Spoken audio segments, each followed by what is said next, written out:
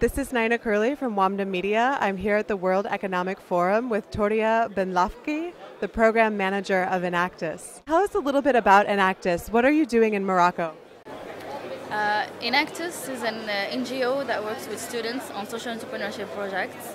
And in Morocco, we work with 45 teams of students that are working on implementing projects with underprivileged population to help them start a business or scale up a business and be empowered. Why students? Why students? Because they are the future, the entrepreneurs of the country, and because they have the passion and they have the time to conduct the projects. And what's lacking in the education system in Morocco? I mean, it seems like this is filling some gaps you were explaining to me. Can you speak to that? Yes, exactly. It's filling a huge gap because education, it's all about theories, it's all about simple knowledge. But in Enactus, students learn not only how to be entrepreneurs, but they know how to teach people to be entrepreneurs, how to create value, how to change people's lives, how to empower people, especially the underprivileged people. So they're not working by themselves. So they're working on their skills, their competencies, by teaching other people to empower themselves. And how has this affected society or the economy in Morocco? We have a lot of informal small businesses going on in each place of the country, and so these small businesses don't know exactly how to make real profit. So they're just struggling to get some coins. So the contribution that the students are making here is that they're bringing partnerships, they're bringing people from the private sector, from the government, and from NGOs to know about these small businesses and to scale up these small businesses so they can be marketable and making more and more profit for these underprivileged people. When it comes to scaling, what is the biggest challenge that they face? Is it finding this mentorship or is it funding? What is the biggest challenge?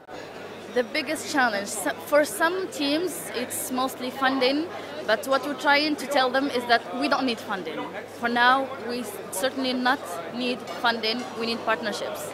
We can find a lot of people willing to contribute by expertise, by equipment, by maybe local, maybe a lot of things. And we don't really need the money because the objective of the whole project is to create value. One other major problem that they face is the mentality. People don't really believe in these small businesses, and they prefer to go to a fancy place or to a fancy company to buy them their stuff. So what the students are doing is that they're changing the consumer mentality. So they're making products like homemade products with really beautiful packaging, with really beautiful market campaigns, and they're selling. So this is really a huge thing for Morocco. And can you speak to the role of women at all? How many of these entrepreneurs coming on board now are women? I think most of them. In rural areas, women are the ones who work the most. So maybe the men are doing the hard labor, but the women are taking care of everything. So when they find a way to make some money or to make some profit, adding to what their husbands do, it's wonderful. And women like to work in groups.